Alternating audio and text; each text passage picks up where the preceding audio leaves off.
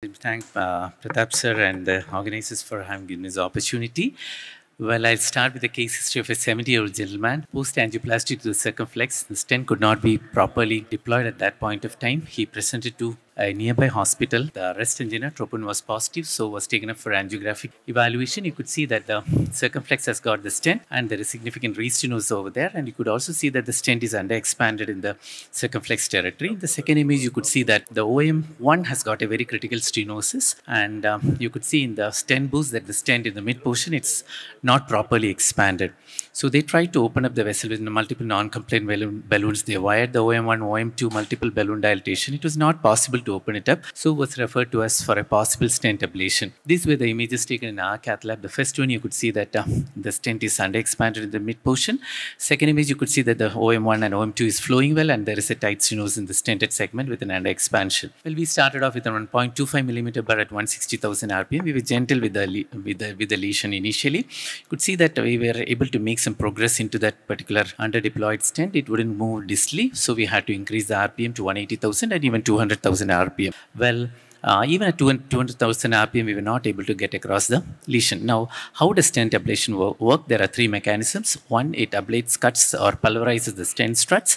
Secondly, it ablates the calcium that protrudes through the struts. And once the struts are ablated, then the superficial calcium can be ablated. Thirdly, most importantly, heat generated leads to thermal injury that liquefies the stent as well as calcium, which makes it more supple so that you will be able to dilate with a high pressure balloon. So nearly 12 runs of 15 seconds each, 160,000, 180 and 200,000 RPM. Not able to get across the lesion. Patient developed angina, slow flow. So we had to remove the bar.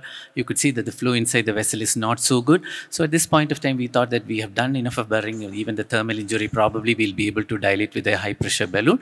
We tried to go in with an OPN balloon. The OPN balloon wouldn't track it to that. However, we tried to get with a non-compliant balloon. Non-compliant balloon would track it, but then we were not able to open it. Now we switched over to the next New York bar, the second new bar. That's a 1.5 millimeter bar.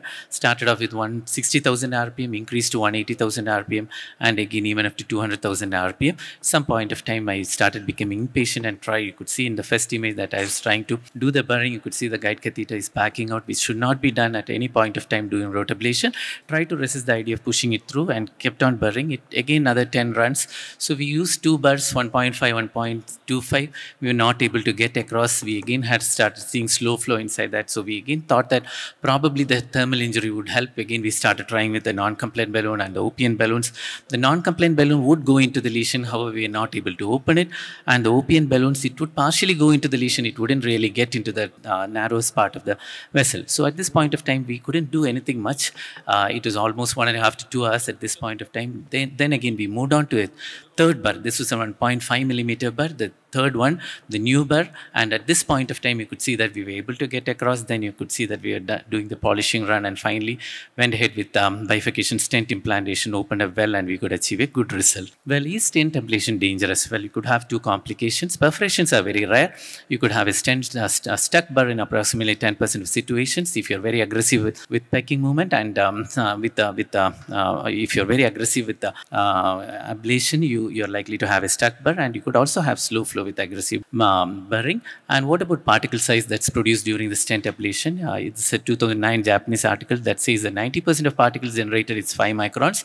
It flows through the microcirculation taken away by the reticuloendothelial system. However, a porcine model 2012 article, 80% of particles are less than 5 microns. However, 95% particles less than 15 microns in size. This is a very interesting article, a Japanese article, a case study. Approximately under expanded stent, 1.75 millimeter rotablation, stent ablation was done, stented, and you could see in the second image that the distal portion of the stent has been totally ablated off. And what is interesting was that they assessed the index of microvascular resistance also. Pre-procedure microvascular resistance was 19, post-procedure it was 31. It increased transiently, and they brought the patient back after 1 month and they found out that the microvascular resistance has come down. So whatever said and done, whatever small particles that go down, that can at least lead on to microvascular obstruction, and that can lead on to trouble. Well, what should be the ideal technique of doing a stent ablation? Most important thing, be gentle with the under deployed stent. Try to advance the rota wire over a microcatheter because you have an under expanded stent. If you try to meddle with the floppy wire, you might damage the rota wire. So it's good to have a workhorse wire used, then a microcatheter, and then exchange with the rota floppy. Start with a smaller burr, 1.25 or 1.5. Step up the burr size in most of the situation, not exceeding 0.6. Burr to artery ratio, lower speeds preferable, 160,000 RPM, shorter runs 15 seconds. Give a better breathing space, at least once. Wait for 1 minute before you go for the next run. Avoid more than 5,000 drop in RPM, or never try to push the burr through. And if at all you have to wait, or you have to continue for more than 10 runs, hope that you have eroded the burr has been eroded, the burr has become bald, and switch over to a new burr. Now, why would you want to switch over to a new burr?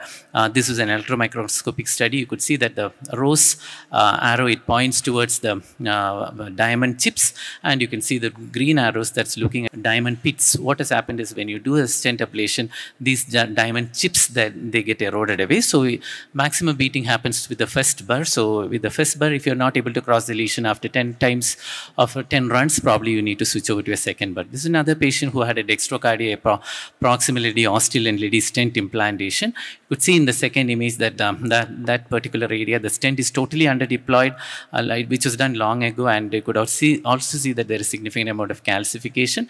Went through the femoral approach. That's the first image. You can see that the ostial LED is totally stenosed, and an underdeployed stent or underexpanded stent in the proximal left-handed descending artery. We inverted the images. In the second image, you can clearly see the stent over there, which is totally underdeployed stent in the proximal left-handed descending artery. Again, the same procedure. 7 French guide catheter, 1.25 millimeter burr, 1.5 millimeter burr, 180,000 RPM, 200,000 RPM, and finally we were able to get across nearly burr time of almost 4 minutes. Once we were done with that, we did a balloon dilatation. That was in cutting balloon, and following that, you could see in the second IOS run, you could see that the ostial LED is almost a 3.5 millimeter vessel, and the stent seems to be so much underdeployed. Mind you, it was after the rotablation as well as balloon dilatation. You can also see some calcification over there. Finally, multiple balloon dilatations, we were able to stent that post dilatations, and that was the final result. You could see that the ostial LED is well expanded. These are the pre and post procedure images of this particular same patient. Well, what does the data say regarding stent ablation? An article published in 2019 says that success rates are quite good, nearly 100%. However, the MACE at the end of 1 year is approximately 40%. This was an article published in Euro Intervention 2016. 12 patients stent ablation. The overall MACE at 6 months was almost 50%, and the mortality was almost 25%. And the burr entrapment was on nearly 0% in this particular study. What is very interesting down there is every time you want to be very gentle while doing stent ablation, and you always tend to say that more than 5,000 deceleration should be avoided, but then they made out that 100% of patients they had deceleration more than 5,000, which means that when you want to do a stent ablation, you have to be really hard onto the lesion. So in closing, dear friends, technical success of stent ablation is extremely high. Be cautious about with respect to stuck burr and slow flow. Despite good initial success, the long-term MACE seems to be plentiful. So the most important point in preventing to avoiding stent ablation would be preparing the lesion. When every time you see a lesion, prepare this lesion well, deploy the stent well, so that you do not have an underexpansion, do not have to go in for stent ablation, and that's how you could avoid long-term problems with the patient. Thank you so much for your patience. Very nice presentation, Dr. Deepak. I have a couple of questions to ask you. Why should you start with a lower size burr? Number one. Number two, you upgraded 3 burrs. You started with 1.25, you went to 1.5. If you see the distal vessel diameter, it is more than 3 millimeter. Why didn't you opt for a bigger size burr? As per the trial, you see the burr to distal artery ratio, if it is around 0.5, 0.6, you choose burr like that. So don't you think so? 1 burr. And lastly, at the point where you had the stenosis, you should have gone at lower RPM and churned and cut the stent studs and then proceeded further rather than touching and coming back. Yes, I have the answer for both the questions. Yeah, please. Well, it's always recommended when you want to have a stent ablation, always start with the smallest possible size, because you go with a higher size, the chance of going across will be less likely. Secondly, if you go across also, again, the chance of stuck burr is more with bigger size. So it's always recommended start 1.25 or 1.5. The second point is regarding, what is the second point that you asked? What I asked was the size of burr. You have told that, and then why did you go at okay, RPM? the slow speeds. Yes. Yeah, it's also recommended that there has been a study, not with the stent ablation, wherein you in uncrossable lesions cross at very high pressures, and then they actually, let's say 200,000 RPM, they've crossed the lesion, and again they slowed the RPMs to 140,000 and all.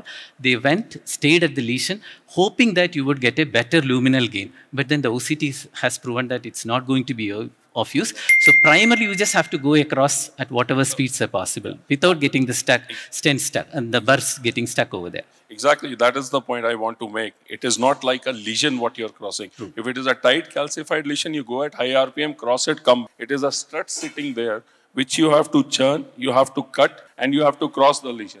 Okay. So that is what you go at low RPM, choose a bigger size burr, and probably you could have got it done. It's a really fascinating discussion. I think stent ablation is not for the faint-hearted. I don't think even the most experienced rotablators have had more than 4 or 5 cases in their entire career. I think Deepak has summarized it fantastically. I don't think anything that he said can be replaced by, even a word can be changed. I think it's perfect. It matches with our experience. We'll move on to the next talk. Thank you so Claire, much. Thank you.